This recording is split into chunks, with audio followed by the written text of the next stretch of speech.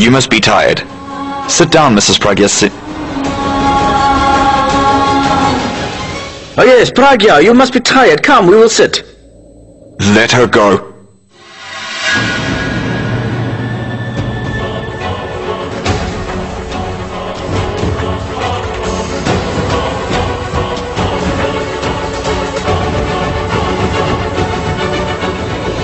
Now that's enough.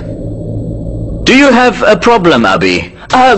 Actually, he's trying to tell me that I should take Pragya along with me, and you should stay here and enjoy the party. Stay here, excuse me. Yes, actually, that's what Abhi meant. You should enjoy the party now. John, drinks please. Sorry. We have fought so much in the past that everything you say to me sounds like an insult. It's very odd. Do you understand? It's okay. Here, have a drink. No, Purab, I don't want to. Come on, Abhi, it is my anniversary party. I don't want to drink anything. Come with me, I will make you something. Come on. Come with me, Abhi, let's go. Excuse me. Ah. Where's your drink, Mr. Singh? Ah. Take this one. It is a requirement for all guests to have something to drink at our parties. Come on, cheers. Cheers. Thank you. Tanu, where are you going?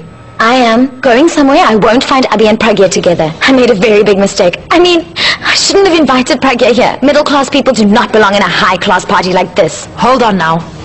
Who are the middle-class people here? Pragya is King's wife now. She has a higher status than you do. Are you trying to make me feel jealous? No, I am only doing what you did to me, sweetheart. Hosting this party for Purab and Disha was your idea, even though you knew it would torture me. And did I object? Aliya, you're totally used to seeing Purab and Disha together by now. I mean, you are strong. You've been seeing them together for the past 7 years, but I can't stand to see Abhi and Pragya together again. I lose my mind whenever I see them getting closer like that. And Abhi, when Pragya was dancing with King earlier, Abhi looked at Pragya in such a way that it seemed like he wanted to take her away from King. But that didn't happen. It can still happen. No, it won't. I will do something. Thank you so much, Aliya. I know you are an expert at handling such situations. I appreciate it. Thank you so much. I wish I could take a picture with King's wife as well. They look so good together when they were dancing before. I will go and serve them drinks. Come with me. Sit down.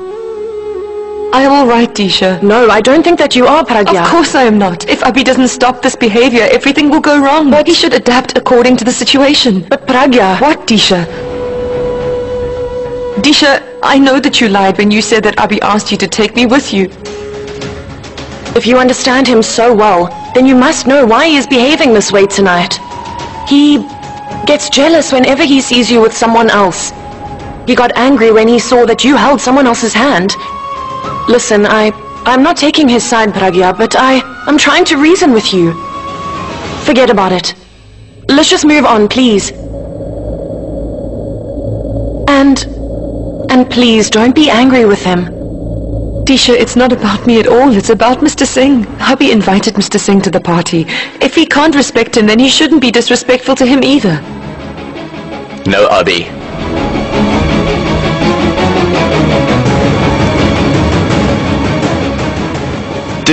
Did you hear what she just said?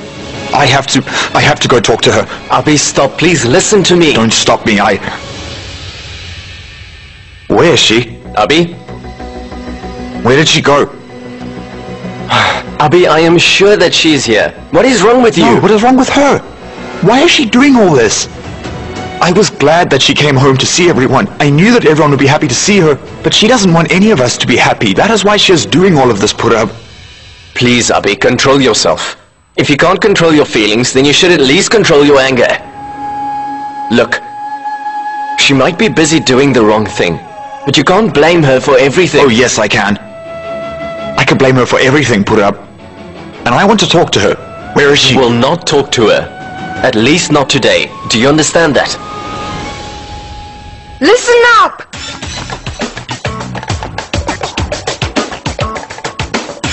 No one is allowed to move.